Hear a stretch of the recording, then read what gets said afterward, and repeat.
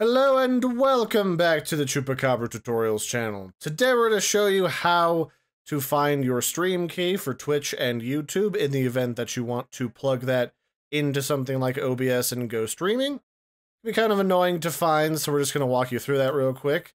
Here on Twitch, you want to log in. Go click on your icon in the upper right-hand corner. Go down to Dashboard, which will bring you into the back-end sort of HQ of your channel, and then you can see what's going on here.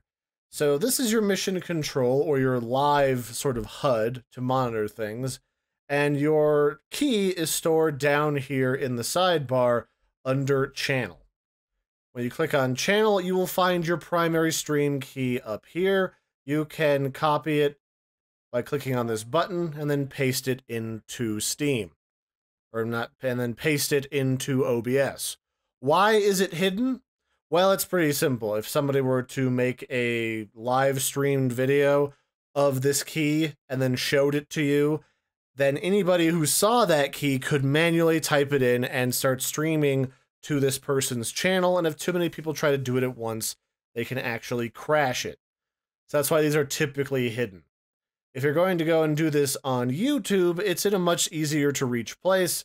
You simply go into your backend by clicking on your icon, going to your Creator Studio, click on the live streaming setting, and then down here in your encoder setup on the bottom of this page, you will find your stream key / name.